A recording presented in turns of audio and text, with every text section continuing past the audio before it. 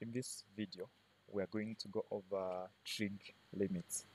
Okay, so these are the two identities that I would want you to keep. As simple as a limit x approaches 0 for a sine function. When you have sine x over x, of course, x is just denoting anything that you can have.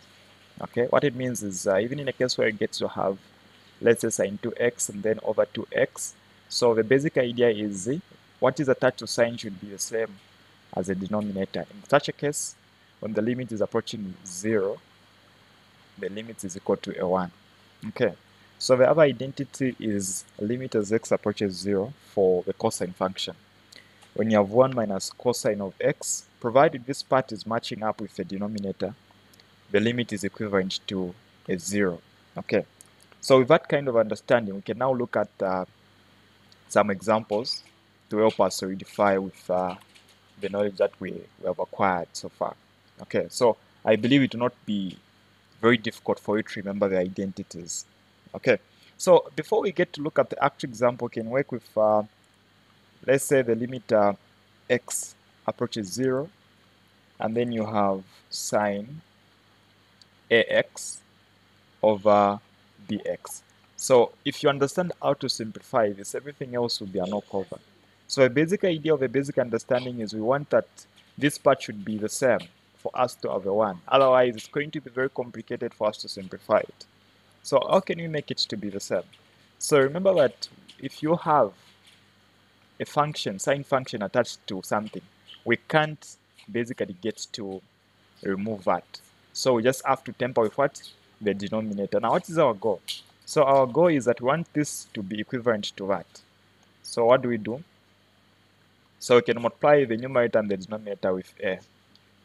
Okay? So in the next step, what are we going to have? So we'll have the limit as x gets to approach 0, sine ax. Okay? So whenever I multiply a function, a sine or a trigonometric function by anything, it is going to be there. So we have a sine ax.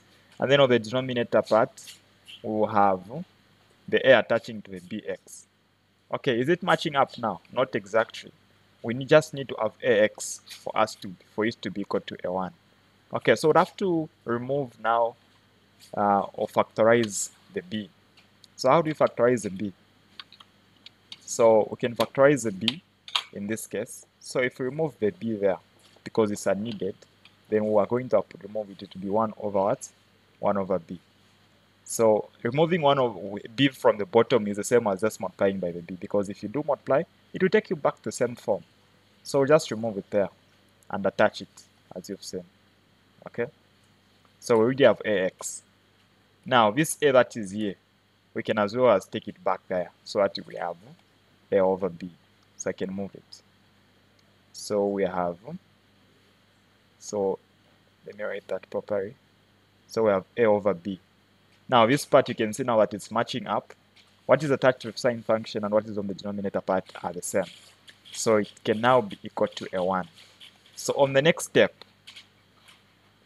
all I can do is I can just say this is equal to what? A 1. So we have 1 multiplied by a over b. So which is basically just going to be a over b. So we can therefore conclude to say the question that we were given, which was the limit as x approaches 0, where you have sine ax over bx. The answer is equal to a over b. So this is just applying the identity that we've learned about the sine trigonometric limits. Okay, very simple and straightforward. I believe you've gotten how to go about it. Now let's consider an example about the cosine function. So let's say they want us to find the limit as x approaches 0, 1 minus cosine, let's say 6x, and then on the denominator we have 2x. Okay, so equally we had observed the identity was that what is attached to the cosine function should be equal to the denominator. Now if you observe what we have 2x and 6x. How do you basically make them to be equal? This one is straightforward as compared to what we're from looking at from the previous example. So all we just have to do is the 2x has to be multiplied by a 3, right? So the essence of you performing any operation is to make sure that the function remains the same. So multiply by 3 over 3 to make what is of the denominator to be what? To just be a 2x, right? Okay. So at this point we have the limit as x approaches 0, 1 minus cosine 6x. So on the denominator, if you multiply, you have 6x. Now remember that on top we also have a 3 that is still remaining because we've not multiplied it. So understand that you can also move this so that it becomes a coefficient of the limit.